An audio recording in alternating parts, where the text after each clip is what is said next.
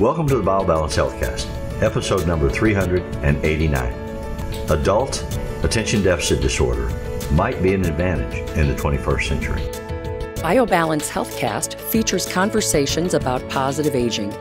Your hosts are Dr. Kathy Maupin, Medical Director of BioBalance Health and a leading expert in treating symptoms of aging, and Brett Newcomb, a licensed professional counselor. Dr. Maupin and Brett are the authors of The Secret Female Hormone, the seminal work about hormone replacement therapy for women, which is available on Amazon or from Dr. Maupin's office at BioBalance Health. Dr. Maupin's office is currently accepting new patients. People my age, or close to it, grew up in an era where this diagnosis didn't exist and medicine for treating it My didn't era exist. too. Well, I wasn't going to say that. Thank you. But I'll take ownership for mine. So what happened for people my age is that when we were in school, and especially boys, we were identified as behavioral problems. We couldn't pay attention. We couldn't focus. We were thought to be not as bright or as sharp because we couldn't pay attention or focus, except that there were flashes, in my case, of brilliance, admittedly, that my teachers didn't know what to do with. They didn't know how to understand. So then they thought it was just my personality, that I was edgy and oppositional. Bad guy. Bad student. And my And that parents, was what they used to say. being the conservative Southern religious family that we were, believed in the spare the rod, spoil the child theory. So they beat the crap out of me because I didn't do as well at school. Yeah. And they didn't want any phone calls coming home or notes coming home saying I had misbehaved or I had an attitude problem.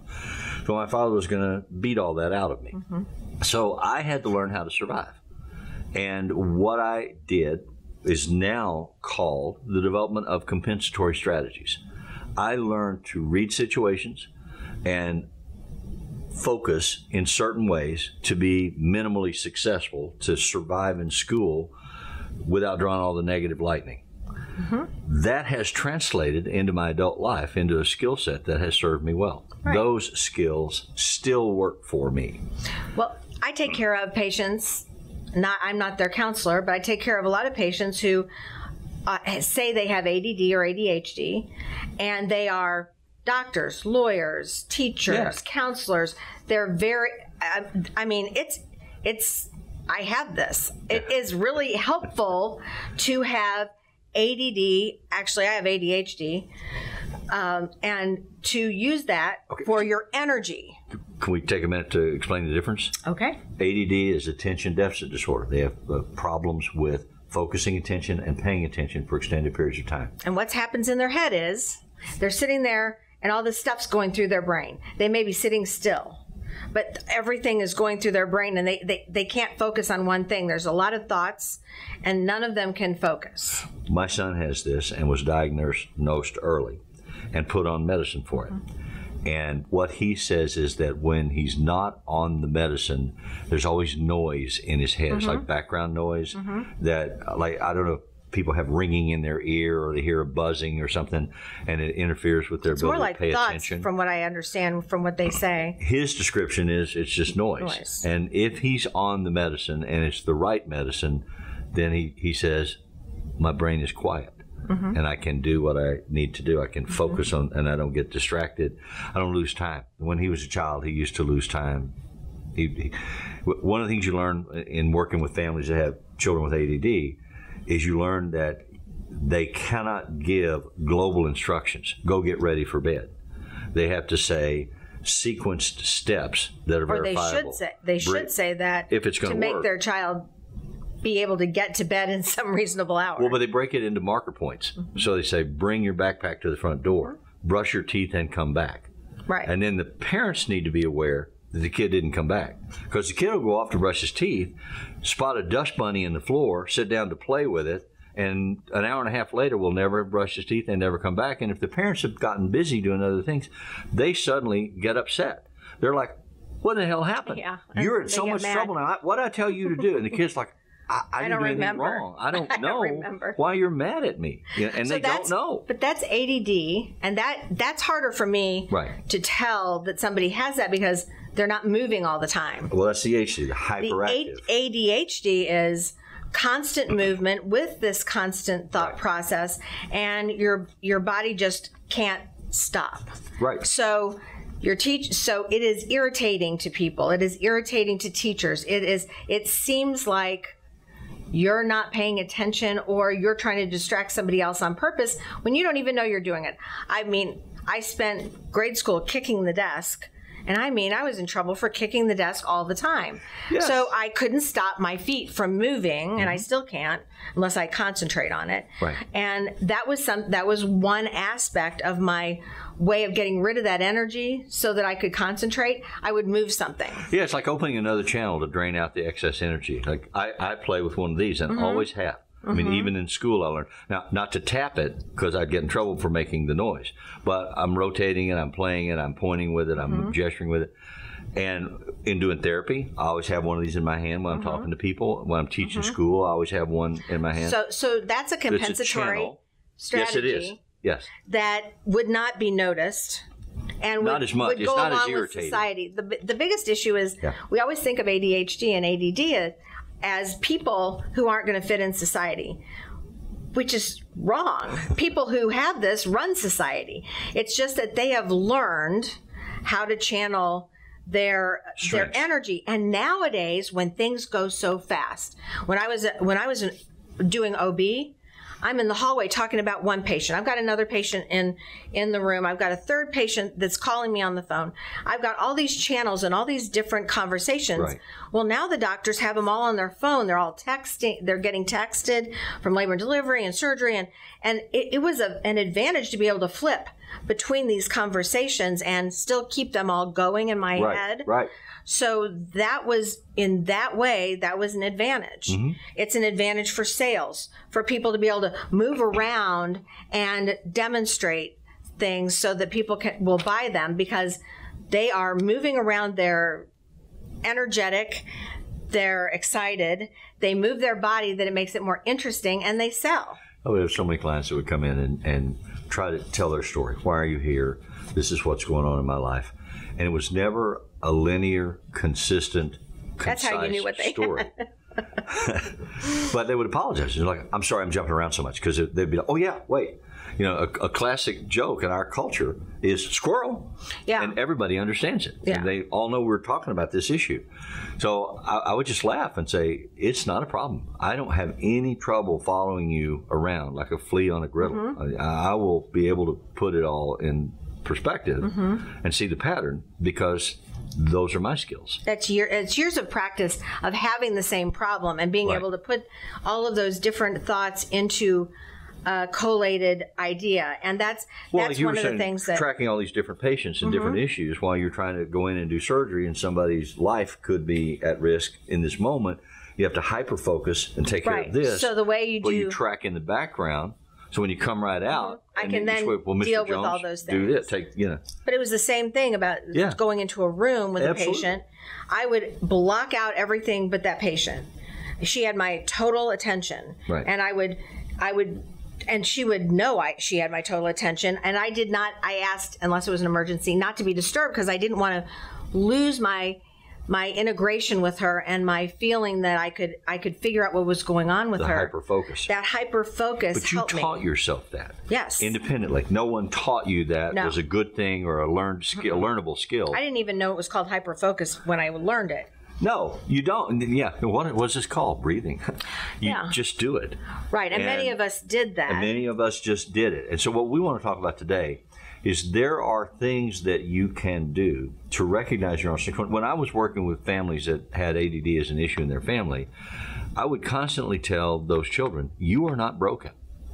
You're not bad and you're not broken. You learn differently. Your brain works differently, not badly. A psychiatrist who's a friend of mine said that we're all wired backwards. Yeah. And I don't know exactly what that means, but it means that we respond to medications the opposite of what other people respond.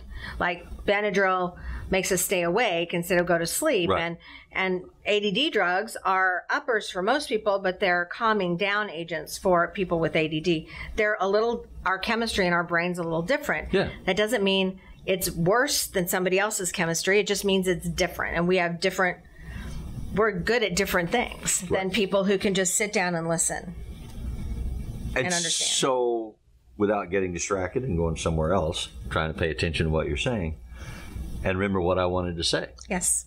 The value in recognizing this is for you, the person that suffers with it or deals with somebody that suffers with it, to be able to understand that just labeling it good or bad, irritating, comforting, what have you, isn't helpful. What's helpful is being able to use it in a productive way. And that is what we call compensatory strategies. And there are a lot of different ones. There are things that you may have discovered, as Kathy was saying, she taught herself to study and to learn in this way, but didn't know that's what she was doing. There are things that we can suggest even now, if you're 40, 50, 60, if you struggle with this and being successful at what you want to be successful at, there are ways that you can make it more manageable and more productive for you. The first one that I would suggest to you, still in this day and age, timers. Go buy some egg timers. You can put it on your phone. Put them on your watch. Put them on your phone. Mm-hmm. Set timers to go off. Because one of the chronic complaints is that when you get hyper-focused or distracted, either one, you lose track of what you're doing, you lose track of time. You don't lose track of what you're doing. You lose track of time. You are very hyper-focused on what you're doing. If you're hyper-focused. Right. If you're not hyper-focused, if you're just there, it's literally like squirrel, squirrel, squirrel, squirrel. Right. It's like being in a shooting gallery. So it helps you to have a timer to tell you, this is how long you have to work on this. So when I was in medical school, right, I hated sitting in the lab with all these very nervous other medical students that were very upset, and there was so much noise in my head I couldn't concentrate. Right. I would be distracted all the time. So I would go home with my books and my notes, and I would study for an hour on the nose, 1 hour of hyper-focusing studying. Then I'd go run or take a long walk. Excellent. Then I'd come back. Then I'd study for another hour. So you would do anatomy for an hour, and then go run and come back and do chemistry for an hour, and go run and come back and do, or even finish anatomy, or finish pharmacology, but I could study if I broke it up by hours, and I made dinner in that hour, because at that time I wasn't working, my husband was, so I'd go make dinner, or I'd take a break, and in between studying I'd go to the grocery store. Mm-hmm. So I had an hour to go to the grocery store, and I'd come back and I'd study. So even if it was vacuuming, it let me move around. Mm-hmm. But sitting for somebody who has ADHD is torture. It's just difficult because they can't sit and they fidget, for long periods of time. Right. So that's what I learned. Mm-hmm. I have another friend who's a surgeon, and he reads books on vacation, reads his book like this or on his iPad, and walks up and down the beach. It's how he concentrates. He has, and he's able to do that. And at home, he gets on the treadmill, and he goes on the treadmill for a couple hours, and then he's calmed his brain down, and then he can do other things that are more calm. Yeah. So those are compensatory strategies. They're not bad ones. They're good. I used to read to escape, and I would read. When you read, my thinking Mm-hmm. is you can go anywhere, anytime. Mm-hmm. And so I could go back in history, or I could go out in space, I could go wherever, and that would remove me from the environment that I was in, which was a dangerous and difficult environment. Mm-hmm. My problem with attention deficit disorders, once I start reading, it's hard to come back because until the book is over. I mean, I'll sit there in the middle of a hurricane and read the book, and could do that, and still often do. Mm-hmm. So using a timer, having a schedule as a way to say you must interrupt this and come back and do something else is a beneficial thing. And we learned that with Spencer, timers were critical, because he would come home and he'd say, my homework is overwhelming. I have too much to do. I can't do it all. And we're like, not that much. Just sit down and do it. So he'd sit down to do his homework. 2 hours would have passed because he'd get distracted and be doodling and drawing and what have you. And he'd still be on his math. And he'd be like, why haven't you finished your math? It's too much. I can't do it. So then we learned to use pieces of paper to cover all the math problems except one row. Right. Do this row. Just look at That's this. brilliant. Don't look underneath. That's brilliant. And he could do that row, and then we could move it down a row. But what we also learned was, after you've done a row, get up and go do something physical. Run around the house 3 times. Right. Come back in, sit down, do another row, or do English for a while, and then come back and do math. So you learn to break it up, you learn to sequence it, and you learn to use timers. You don't time it because you don't track time. Well, But right. timers are critical. Like I could be in a room with a patient and I wouldn't know if I was there 15 minutes or if I was there 5 minutes or if I was there an hour. Yeah, I mean, don't know. nurses would have to come knock on the door and say, you need to come out now. I mean, basically, I forgot. I couldn't tell. To this day, I can't tell when an hour has passed. Well, that's where we're different, because to this day, You're after 30 very- years of counseling, Yeah, you know I know when exactly. 55 minutes is I up. know. I realize that, but and you trained yourself okay, you gotta to that. go home. Yeah. But if you have to have lists to organize your day, like if you have a day that's not already list is organized, helpful. then you need to put a list together and estimate how much time you think each thing is going to take, or you're not going to do anything that day. Right. You're just going to wander around the house and look at some television and read the paper, and you aren't going to get done what you need to get done in your day off or your day at home, where that's doing the dishes or the wash or something. The one have question to I organize hate your day. is when somebody says to me, "What'd you do today?" Right. Because if I can't pull up my list and say, "Well, Yeah. I did this, I did this, I did this, I did this," I don't know the answer to that question. That means you need a list to start out with. I do. I have And to start with so we one. have a whole Yeah. house of ADDers. We're always late. Oh, that's your list. No, that's We're my always list. we always have lists. If Yeah. we don't have lists, we have a very disorganized day and things don't get done and people don't get called and stuff. So the lists really help all of us. Right. And especially if you're retired, you need to have a list of things that, just like go to the store, something that tells you what to do. Right. So these are all strategies that I'm not saying this is instead of medicine, because I found out I had ADD at 40 when my hormones dropped and I was so tired I couldn't do the compensatory strategies. So my world kind of fell apart. I didn't have the energy to organize my day or organize my life. Yeah. So that's when I really figured out, or a psychiatrist did, that I had it. And he said, you just got older and now you're too tired. So I do take medicine, and I think medicine really helps. Oh. And in some people, including me, it's absolutely critical that you have the medicine, or you can't organize everything you're doing. Well, I know we're talking You about just the other think. end of the spectrum. We're talking about adults who were not diagnosed or misdiagnosed for years. But I want to say, if you have a child in your family and they are ADD or ADHD, I've had so many conversations with parents, particularly dads, that want to say, I don't want those teachers to medicate my child just so they can control him. Those teachers are lazy. The damage that is done to your child by not taking the medicine, which would help, and if it's the right medicine, you know right away. I mean, try it for a week and you'll see a change immediately. But the damage that's done to them socially among their peers, because they don't have social cue awareness, because they're not aware of what's going on around them. And the damage that's done to them by adults who are supposed to care for them and about them, disengaging because the kid is difficult or challenging or disruptive or whatever, and sending them nonverbal messages of unacceptability. That damage is going to have to be paid for someday. And your child will suffer. So get it out of your head that it's a medication that dumbs them down, that stupefies them so they can sit and be controlled. It doesn't. And allow them to learn social cueing, situational awareness, and appropriate responses when they can make their mind work the way that it's supposed to work. And that's what the medicine does. So that's my pet hobby horse. With this issue. I agree. I agree fully with that. And I think that I also think that schools are made for people without ADD.